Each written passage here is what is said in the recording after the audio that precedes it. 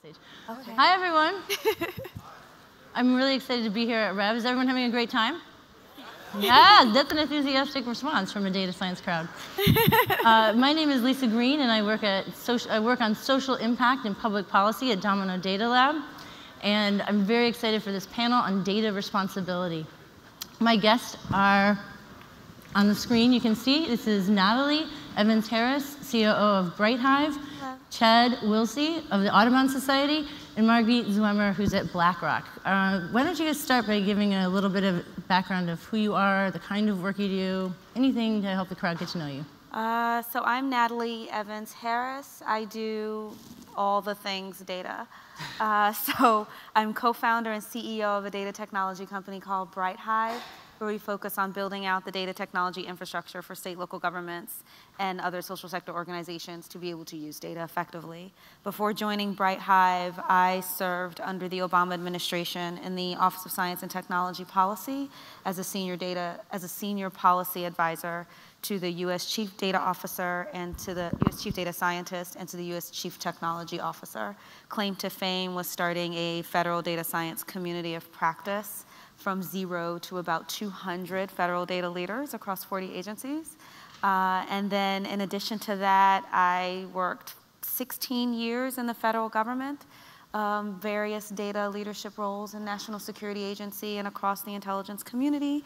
And then between Obama administration and BrightHive, I also launched a community-driven Principles for Ethical Data Sharing initiative. That's me, and I'm a mom. Chad?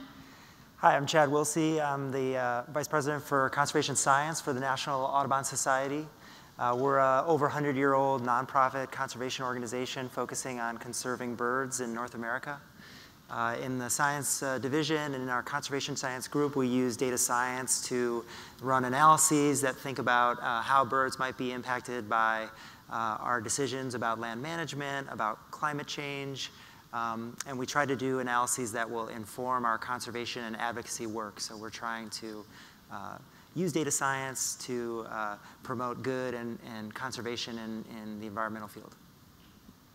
All right, and I'm Margit. I'm currently at BlackRock with the Systematic Active Equities Group. I've had a career that tends to pendulum back and forth between finance and tech. So I started out as a high-frequency trader. I came to the Valley and was an early employee at Kaggle, the open data competition startup, as well as having my own startup for several years. And now I'm back on the finance side of things, mainly focused on emerging markets and turning data into investment outcomes for our clients. Excellent. See, what a great panel I picked for you guys. So the title of our panel is Data Responsibility. Let's start off with, how do each of you define data responsibility? Natalie, I know this is a primary focus of your work. Why don't you start us off? So when I think about data responsibility, I think about it really in the form of not just what can we do with data, but what should we do with data? And how do we make sure that as we use data and apply it in specific technologies, innovations, generating reports, communicating information, how do we do so in a way where we're thoughtful about how the information is received, interpreted, how we're protecting information, and how much confidence we have in the data that's being used to answer those questions. So that's really, for me, data responsibility, and a lot of the work that I do is centered around how do we build the capacity to really think about not just the intended solutions, but also those unintended consequences and being able to address those as well. For us at Audubon, data responsibility is about trying to build a transparent conservation organization. We are striving to use data to inform the work we do to conserve birds and to protect the environment. And we want to do that in a transparent way. One of the key elements of that is doing analyses and publishing them in peer-reviewed literature and having those be reviewed by other scientists and acknowledged as being appropriately constructed and conducted in terms of the analyses that we're doing and the conclusions that we're drawing from our analyses. So right now, actually, we're kind of expanding our use of data science to integrate throughout the organization and trying to, again, make the organization more transparent by showing our work, the analyses that we're running, and the impact that we're having in a very transparent way. So that's our goal. Right, and I kind of see this through the two lenses of the different sides my career has had. When I'm in finance, I've got a very clear set of duties and responsibilities that I'm in a fiduciary role. There's a highest standard of care that I owe my clients. So if someone gives me money or asks me for investment advice, there's very clear things I can and cannot do with data. I can't get material non-public information on companies. I have to validate my models, and if I'm not checking that and monitoring them, you're going to get a visit from the SEC. When I'm on the tech side, none of that guidance is there. You have your individual, how you're looking at the model, how you want to present your work to the world, but there isn't that set of guidelines that if someone gives me their data, am I a fiduciary of that data? What are the duties and standard of care I owe someone who has entrusted me with their data? That's a really interesting point about compliance, money versus data. Natalie, I've heard you talk about, sometimes when you talk about data responsibility, you break it into kind of 3 buckets, and compliance is one of them. Can you share those buckets? Sure. So if you've seen me speak, or some of the things that I talk about, and I've spoken to Lisa about lots, is that when you think about data responsibility, you're really talking, and data ethics, you're really talking about 3 areas. One being compliance, which is kind of your GDPRs, your privacy laws, and making sure that you're doing what you're legally responsible to do. Oftentimes what we'll see is that compliance arm is treated as a ceiling, and really it should be treated as a floor. It's really just the start for what data responsibility is, and used as a framework and a guide to just entering into the space of data responsibility. There's also this piece around culture. And how do you make sure that you're operating and working in an organization that encourages these conversations around ethical dilemmas and thinks about data responsibility and ethics throughout the entire development lifecycle? So not just after the product is developed and during testing, but as you're collecting data, as you're transforming that data, as you're analyzing the data, what are some questions you could ask yourself around making sure that you're using this data responsibly, and also the deprecation, the retirement of that data? So what does that organizational environment look like, and how do you increase opportunities for addressing those ethical dilemmas beyond whistleblowing, quitting, or being silent? How do we increase opportunities to actually identify and then make changes in products because of those ethical dilemmas that have been identified? And then the third one is the social responsibility. I'll often say that ethics and whether you're being responsible is not guided by something tangible. Compliance measures it. Compliance gives you something to measure it, but you're not really ethical and trustworthy unless the public says you are.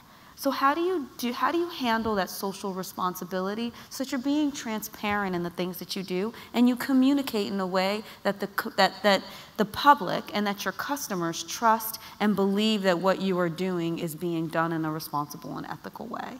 So it's kind of the three areas, compliance, the 3 legs. Culture, and social responsibility.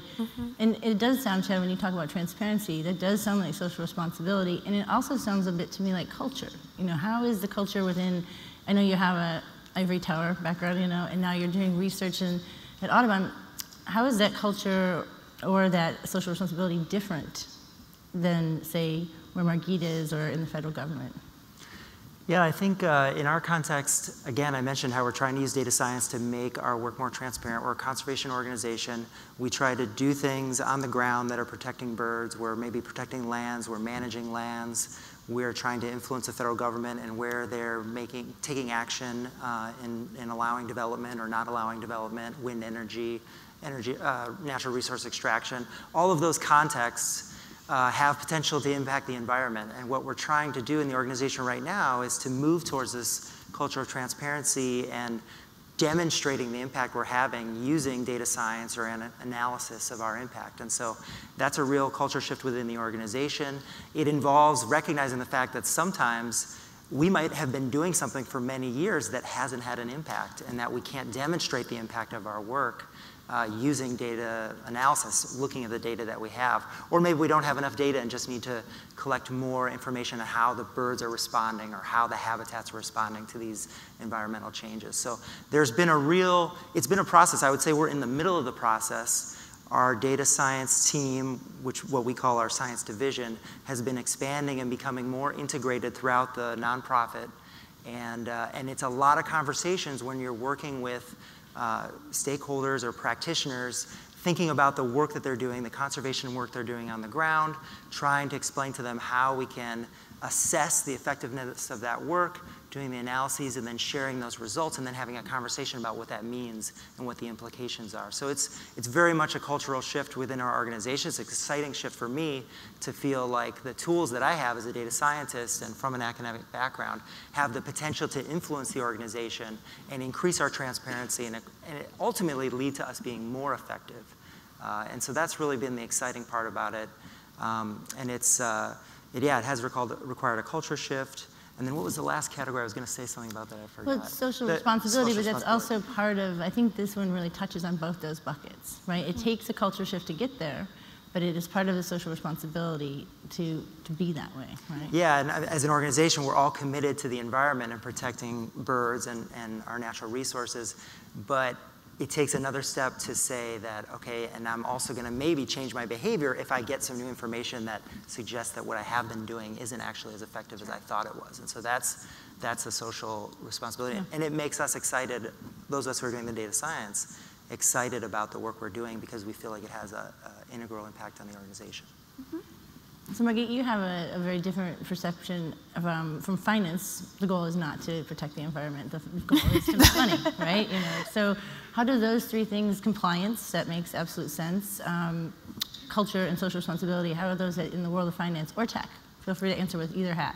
Yeah, I mean, in the company I work in now, clearly we have entire division devoted to compliance, yet if you look at the track record of the financial industry, just because you have those rules in place doesn't mean people are going to act ethically. Mm-hmm. I think there's some very interesting parallels between what's happening in tech in the data privacy regulation space, that if you look at the things I have to comply with for finance, a lot of those date to not too long after 1929 or not too long after 2008. And there is some feeling that tech might be starting to approach that same sort of inflection point where it's just been Wild West, Wild West, Wild West. And then the regulatory apparatus starts to catch up, starts to realize that, hey, this isn't just a small group of people shoving decimals around. It impacts everyone. It impacts entire economies. On the culture side, I think what's interesting is that one of the biggest differences between my current stint in finance and the last time I was there about 5 years ago is this shift towards the idea of ESG investing, so that's environmental, social governance. And it's the idea that if before you were just saying to a client, I will deliver this level of returns at this level of risk, now they're asking you to say, I will deliver this level of returns at this level of risk and with this measurable amount of social impact, whether that's carbon cost, whether that's supporting companies who have good governance or other factors that we want to encourage. And so that's required finance to start collecting a whole new type of data. So, we're looking at supply chains now. We're looking at who you hire and what you pay them, and is there bias in that? So while I'm definitely not going to claim that, I'm a saint, I get paid well for what I do think there's an interesting aspect of the market almost forcing companies to be more transparent, saying, if you want us to be one of your stakeholders, we need to know more about you and what impact you're having and what data you're releasing. I'm really looking forward to talking about motivations, like Chad, some of the things you said about why to do this culture and you, Margit, but let's go back a second to compliance. You said, the Wild West and maybe something's coming, like the inflections of these crashes, but Margit, we have GDPR now. Isn't everything okay? It's all good, right? Natalie, isn't that I was going to say, all we needed was don't we all feel safer? Yeah. This is where I wear the obligatory, I am not a lawyer, I am not a EU legal expert hat, but I think the point you made earlier that compliance is a floor. For those who have had to deal with GDPR or just seen your inbox flooded with all the updated terms and conditions, it does, make some important steps forward on saying, as an individual, what rights do I have in respect to my data? And it places a few obligations on companies that you need to have a data privacy officer, you should be taking security seriously, which you should have been doing anyway. But there's very little on that personal level of, as an investor, every year I'm sitting through slideshows on anti-money laundering. I'm sitting through slideshows on, duties to report if I see something going wrong, if I see a client's best interest not being held to the fore. There's none of that for, as a data scientist, what duties do I have towards the person I'm dealing with my data? And so asking every data scientist to be a philosopher, an ethics expert, an InfoSec expert is still putting a lot of the burden on people who shouldn't necessarily have to be showing leadership in that space just to do their job, because those cultures aren't yet in place in companies where it's just, it's this or nothing. Yeah, and you bring up a really good point around the need, because we're getting to this point in technology where we're having to really balance the need to protect individuals with the need for company profits. I mean, that's a real thing. Right now, security and privacy and ethics and responsibility is really centered around, how do I protect my company and myself, and what is the risk involved? So it's a very legal conversation. So to take the other pieces of GDPR and some of these other bills that are coming out and really think about what the cultural responsibilities and the organizational responsibilities are can be very expensive, one. But two, it also highlights as a culture that you can't just have a group of technologists making decisions around technology. So do we now have to hire ethicists in all of our companies, or do we require a data scientist to be ethicists? Like, where does it actually fit in the spectrum of product development? Natalie, you mentioned it's expensive. I'd love to hear all three of your thoughts on what are the motivations for increasing data responsibility, whether it's data ethics or doing data for good, being more transparent. You can answer on the perspective of an individual, a team, a company. What are the motivations for why should people be What should be the motivations, or what are the motivations? Either. Let's do both of those. Let's say the motivations right now are mostly legal and regulatory, and what do I have to do or not do in order to not get fined or jailed or have a public scandal? What should it be is, how do I do no harm, and how do I build trust in the public and make sure that I'm developing and delivering a quality solution to a problem? That's what it should be. But I don't know what that looks like, though. Well, it looks different for everybody. It looks different for everyone. And Chad, you have, there was not about getting fined. You're not moving to being more transparent. What were the motivations there? How did you convince the business side that this was worth it? Yeah, I would say that it's a response to a competitive environment among nonprofits. So we compete with each other in terms of getting foundation dollars, federal funding, monies that come in to support our work, even the interest of the public in supporting through their own private donations to our organization. And so this idea of being data-driven and being transparent is a way to set ourselves apart from other nonprofit organizations, and to, as I mentioned earlier, just show that we're actually having a quantitative impact. And if we can demonstrate that, then we're going to gain more interest from foundations and funders of our work. Margie, that sounds a lot like your motivations with a slightly different frame, right? So there's the people want to have the social impact investing, but there are other things going on at BlackRock, right? That it's not just driven by that. Are there other reasons for being responsible with your data at BlackRock? Maybe just showing that there's never going to be a public scandal like there have been with some other companies, that you guys are responsible? Does that help your branding, or? So I'll say not being visited by the SEC is always going to help your branding. It's definitely a case where, one, because my current industry is regulated, this sort of compliance is non-optional. So it's just a cost of doing business, and because all your competitors are supposed to be doing this as well, it's not considered we're putting ourselves at a disadvantage by not cutting it close to the edge. Right. The other level comes down to, we've talked a lot about risk, so if you're not protecting your data, you're at risk of being hacked or having a data breach. But there's also a risk in the sense that I think about it as a financial person, which is, am I being responsible with my client's money? Am I, given all the knowledge I have, am I investing it in the smartest way and giving them the most protection against the downside? So there's that demand of, I can't deliver the product that I said I'm going to deliver if I'm not taking that sort of model validation and data ethics into account. And the last side of it is that, the reason this sort of green investing has become a bigger thing is because clients are asking for it. That not to offload the responsibility onto the customers again, but when people start saying, if you're going to invest, our money for us, you have to be able to deliver this sort of actionable measures of what its impact is. Yeah. That makes everyone's ears in the business perk up, from compliance to the quants to the people in the C-suite. So yeah. There's a lot of power if you're the one with the money. So Natalie, doesn't that sound hopeful toward what it should be? If it's people want to invest or want to donate to nonprofits that are having the most social impact, if people want to invest in companies that have things like gender parity or a low carbon footprint, doesn't it sound hopeful that we're moving toward what it should be? Absolutely, I think so.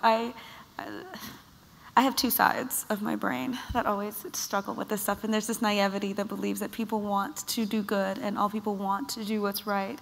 And so seeing that people are actually starting to ask those questions and say, well, what is the socially responsible thing to do? Is what I'm doing going to be good for the world, or is it going to be bad for the world? And actually having thoughts around it is definitely a positive thing. I'm really excited to see just like regular people, not like people in this room, but like my mom and dad, asking questions around, well, what are you doing with my data? And that's driving business, because if they don't trust what you are doing, then they are not going to purchase your products. So that transparency around what you're doing as your business and what you're doing with people's data becomes that much more important, because people are starting to ask those questions. You see what's happening with the 2020 census now. People are starting to boycott the census because they're like, we don't like that question, and we don't think your intentions are transparent and honest in what you're going to do with that data, so we won't participate. I love that. I love that people are driving the motivations of companies, because I also believe we're a capitalist society, and money is the motivation for most capitalist companies. And that's not a bad thing, but it needs to be balanced.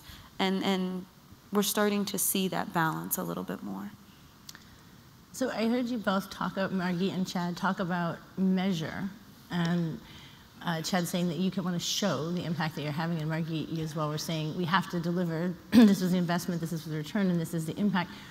What tools do you have for measuring these things, for showing how transparent you are, or auditing, or what tools are available to measure and or increase social responsibility with data? I might even take that question a step back, that sometimes the modeling's not the issue, it's just purely the data. Especially because I work in emerging markets, there are companies that don't know what their own supply chain 2 or 3 levels down are doing. So if I'm trying to track that as well from the outside, I end up talking to vendors that range from nonprofits who are collecting this data to name and shame companies to tools which I'm pretty sure were sort of funded out of Virginia. So you almost become a bit of a detective as a data scientist. If you're trying to build a model to predict or optimize for something, you have to be able to measure that. And until that data is there to be measured, you can't even start on the modeling task. We work within, so I have an academic background, and we work within sort of the framework of academic research. And so if something passes through peer review publication, then it has met a certain standard in terms of a metric to show impact. And so that's what we've been using. And it feels like, although peer review can have its imperfections, it's certainly a well-accepted global standard, and that's what we've been using to date to try to demonstrate that the work we're doing and the metrics that we're devising to show that impact are reliable. What about when you talk about transparency, Chad, is there a measure for transparency, that we're getting more transparent? Is it very qualitative, or?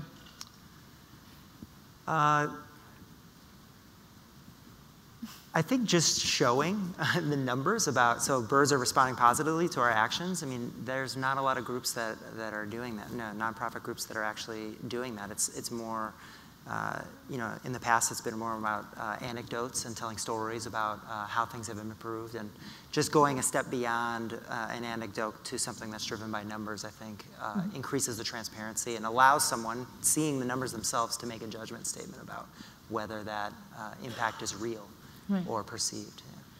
So those are some measurement tools, but how about, Natalie, could you speak to tools for increasing data responsibility within, like, as an individual, as a team, as a company, like your work on community-produced ethical data principles? Community-driven principles for ethical data sharing. Mouthful. So I think that there are ways, I'll answer it two ways. I think that there are opportunities to upfront think about what impact you want to have, and then define your success in that way. So like BrightHive, we do, and it's not new and innovative, we do quarterly KPIs where we go through this process as a company and we define as individuals what do we want to accomplish for that quarter, and that accomplishment has to be tied to one of our social impact objectives for the company and the way that we're building the product and what product we're developing and how we do that.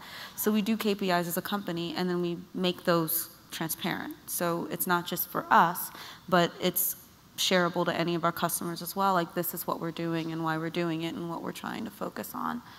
Two, I have a real, like, the thing that I'm really focused on right now is how do we build our individual capacity as data scientists, data practitioners, to go into whatever we are doing with ethics in our mind. So how do you workshop? How do you create your own individual codes of ethics? So the reason why we took this approach of doing a community-driven code of ethics is because we wanted to find out from data practitioners what were the things keeping you up at night. Like, what were you worried about every time you used data and developed solutions? And then we did literature reviews, and we did research, and we did a survey of about 2,000 data scientists who called themselves data scientists. I did not check them to see if they actually were. But if you called yourself a data scientist, you participated in this survey that basically answered the questions of what kept you up at night. And then we broke that out into 7 different areas, working groups around it. I had about a little bit over 100 data science volunteers over the span of about 5 months come together and define a set of principles. And then we came together and voted on those principles and created this code of ethics. And if you look at it, there's nothing groundbreaking in these principles, but what they have done is they've served as a launching pad for people to be able to create their own individual ethos and approaches for the way that they build products. I've seen like Code for America and other brigades that's a part of it, and other communities like that have used it to create their own codes of ethics for how they as organizations are approaching data problems and challenges. And we as BrightHive have used it to define our own ethos as a company and saying this is how we approach our interactions with our customers and make sure that they're not only getting a technology solution that benefits them, but they understand the power that they now have with this data and know how to use it responsibly. Maggie, do you think that oh, I'm so sorry, Chad. Did you want to comment?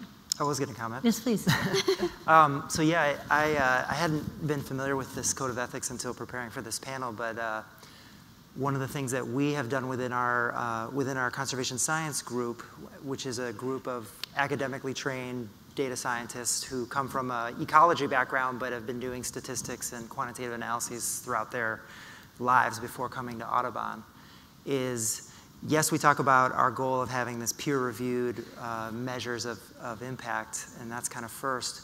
But then beyond that, we have a set of core values, which actually overlapped a lot with this code of ethics that Natalie was involved with. And some of the things that we really focus on are, yeah, we have these quantitative tools, but what's really important is when you're going through your modeling process is to go out and speak with people throughout the organization, our stakeholders, the people who are going to use the information, and listen. Listen to how they are thinking about the data that you're using. Listen to the questions that they're interested in.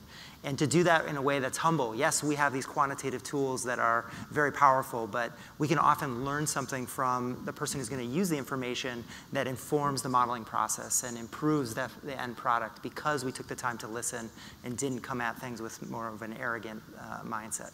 And so So those types of values I think are really important and ultimately lead to better analysis products that are more useful and have a higher standard in terms of ethics. Totally agree, more useful. I think that's one of the motivations, is actually practicing data responsibility leads to a better product. Absolutely. I'm glad that you made that point, Chad. Margit, you talked about sitting through the slideshows and the compliance and all this thing. Can you imagine a financial institution ever making people sit through the data ethics principles? And if not, what do we need to do to get there? I mean, I can definitely see an era where if you're a tech company over a certain size, you have those same training and reportability requirements. But I think also looking at the history of the financial industry, it's going to take a crash to make it happen? It's going to take multiple crashes, and it's going to take a lot of falling down and getting back up.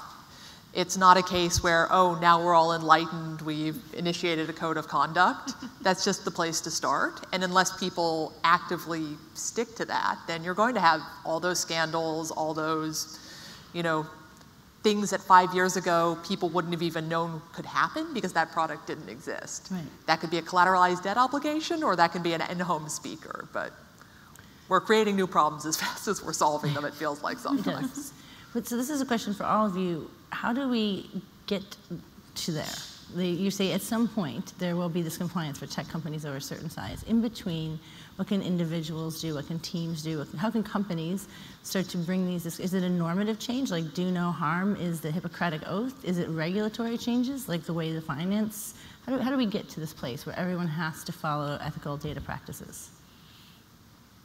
I think it's happening in some areas. I think it's going to be, I think definitely compliance. You're going to see more policies and regs coming out. It's going to be great. GDPR for the US, yay. And then I think you're going to start to see, the words that keep coming in the back of my head is, data ethics is cool. So it's going to be one of those things where companies are going to, so I think about Lyft and the company Lyft, how they changed their mantra to be, it matters how you get there. And that was in direct response to everything that was happening with Uber. No judgments. But I think we're going to get to this place where it's going to be the cool thing to be responsible and ethical with the way that you use people's information. One of the things that I haven't said that I typically say is that the difference between people's digital lives and people's real lives is a non-existent line. It's the same. It's one and the same. And people are finally starting to recognize that your data is you and you are your data. So as companies realize that and treat data as they would treat their customers, you'll start to see more companies be very vocal, I hope, in the way that they do business, in the way that they communicate about their business, and that they are being ethical and practical and responsible in the way that they treat people, is the way that they treat data. Academically, we're starting to see more and more curriculums that incorporate ethics into the classes. So not like ethics over here as this elective that you have to take, but actually as you learn to build databases, you're also learning about the ethical implications of storing data in certain ways and making that data accessible in certain ways. I think once we get all three of those to a really good state, then we may actually have a definition for what data science is. And then we can move to that next level. We don't work so much with people data, and there's not as much privacy issues because we're talking about birds and bird conservation. Birds matter too. It's a little different context. However, I do feel like it's still a relevant question because I think in any organization there's a natural tension between the people who are working with the data and the people who want to talk about the results and make bold statements and be leaders and have an impact, a society impact. And so there's that tension between what can we say with the data or what might we say or what sounds good. And so there's always that conversation about what is a real and authentic conclusion to draw from an analysis. And I feel like that is that's an ethical dilemma and something that we are constantly thinking about, and it's through conversation and familiarity and building relationships within an organization between people who work with data and people who communicate and are speaking with the public and shouting our messages from the rooftops. And just that conversation, that relationship, that trust, working with each other more closely, more integration essentially organizationally is, I feel like, a really important way to get to a higher ethics where people are able to freely share what their priorities are and how far a data science, how far I'm comfortable going with this analysis or this conclusion versus what we want to communicate more broadly. And so just through that stronger integration and more communication and trust within an organization, I think is a helpful way to move towards ethics. I'm probably sitting on the cynical end of the sofa here, so I'm going to say hit him in the wallet. It's until people will pay more attention when their shareholders are yelling at them or their shareholders are making a demand than if someone is standing outside their office with a sign.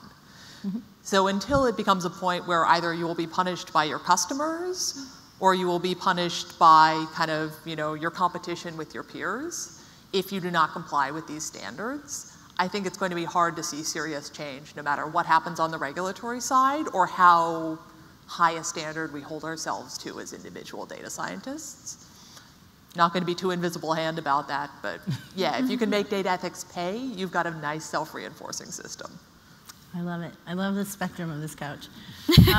So I want to take some audience questions, but let's say a couple minutes if you have some last thoughts, things that we didn't get to, or just a summary of what's been said. Do each of you want to share some last thoughts, and then we'll take some questions from the audience. I don't really have last thoughts. I'm looking forward to the audience questions. Okay. I think this has been interesting. It's nice to not be the cynic on the panel. Jenna, anything you want to share? I was just going to say how fun this has been. I spend most of my time talking to either investors or quants, so it's really cool to see these different perspectives and see how these problems are being thought about in so many different fields. My last thought is people should check out the Bright Hive CPED, Community-Driven Ethical Data Practices. So just go datapractices.org. Okay, are there mic runners in the audience? Do people have any questions? Thank you. So I think I may actually be leaning more towards the cynic side on this too. I'm thinking about greenwashing and this idea of making data ethics cool. For those who don't know, greenwashing is this practice where environmentalism has become cool, so companies will produce marketing materials that presents their activities as being environmentally friendly without actually being more environmentally friendly than competitors. So my question is, how do we avoid that happening with data ethics? I've been hoping to name drop this. There was a paper published recently by a colleague of mine in one of the financial journals that actually looked at the number of social responsibility policies released by given companies. And the correlation was maybe the opposite of what you would think. It was that the more of these you put out and the more statements you make about how good we are, the more likely you were to have had major scandals and to have them in the future. That's right. So some of this is being equally savvy as consumers of data or products that, being able to call people out on that greenwashing or see, wow, if they're talking about it that much, what's the oil spill behind the curtain? Some of that is also releasing tools so that other people who, are mom and dad, who are just starting to think about, hey, all this data I've handed over to all these different companies in my life, that they're able to hold people to account in the same way. Yeah, I'll answer in two ways. I think I'm going to do like a Margit answer. And I'll say that the people with the money have the ability to drive change in this space. And I don't think they're capitalizing on it. Shareholders, nonprofits that are funding, there's a contract involved in that. And there's nothing that says that those contracts can't put requirements for data ethics in there. We're starting to see it in the nonprofit space with impact investors. They're actually starting to say, I'm giving you this money and you need to be able to show these measurable outcomes related to the data and that you're protecting the data in these ways and doing these things. So I think that's the way to start to prevent some of that greenwashing, is the people that are actually doing the auditing of these companies. In the B Corp space, there's B Corp benefit corporations. There's that lab that actually does the regular audits to say, are you a legit B Corp or not? I think you're going to start to see some more of that, where companies will get their stamp that says, yes, you are actually an ethical company. Whether that stamp is going to mean anything will be interesting to see. But it would mean more than just marketing material. But it'll mean more than just marketing leaf material. on a bottle of household cleanser. Right? Yeah. I should have made my final thought. There's a whole conversation around the relationship between people and their data. And how do we improve and maybe it's just a conversation with me and my friends. How do we better empower people with their data? So informed consent right now sucks. Privacy policies are stupid. How do we do it so that people actually feel like they have more control over how their data is used and who has access to it? I think this is a whole space that technology could and should be exploring that will empower and encourage other companies to be more ethical in their practices when we start to see more tools developed that allow for that. And how to avoid the greenwashing? Because if the consumer can actually interact with the data and understand it, then the marketing things don't matter as much. Right. Does that help? Theoretically. It does. My face about that was just that I don't expect that consumers are that data literate. They're not. I'm thinking about click button, push button stuff. I mean, it's really as simple. Sorry, it's really. I just wanted to have one. I'm so sorry. Now go ahead. We have great. I have thoughts. This conference has been scheduled really well for time for networking and lunch and things like that. So let's see if there's maybe one more question. We just have a few minutes left. I'm just curious. We've been talking about like the eventual evolution of this, like monitoring and regulating ethics and stuff. And since like you had come from an academic background, and granted peer review has its limitations and stuff, but how much do you? All of you think that like something like that could eventually be what we evolve to? We talked also, Jacob before was saying like, you know, reproducibility and how good your model is and whether it's sound and all of that sort of stuff. Like, do we move toward something that's more like rule-based, or do we move toward something that's more like peer review? Every single time something comes up, there's like people who get the opportunity to be an unbiased outside perspective. I'll say it's hard to get that in the private sector because there are always going to be IP concerns. The group I work at within BlackRock, because it came out of kind of an academic background, has a very strong internal peer review.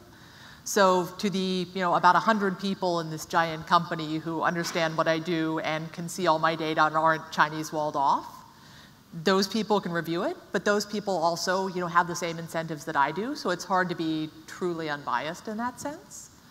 I do think, though, that either if there are going to be compliance departments for tech, those departments have to be as educated about data as the people they're trying to regulate, or you get the same situation where, basically all the people who had certain areas of economics went to work for the high-frequency trading firms, and none of them were at the regulators, so it took a long time for the regulation to catch up. What do you think? I feel like, when you have proprietary information, I think it's hard. Like, that's a scenario that's just hard. But we do know that there's platforms like GitHub or, other analysis platforms for code where people are starting to make that stuff available, and there's the opportunity, I don't know if it's necessarily used, but there's the opportunity to comment, and there's communities that are commenting. So that, that could be a way that there's more transparency. It might not be a publication context like we have in academia, but a peer review in some of these platforms that are used for sharing code. That might be a formula for what you're describing. Natalie, do you have any thoughts on that? Of course I do. I agree with Margit and Chad that I think peer review will be hard.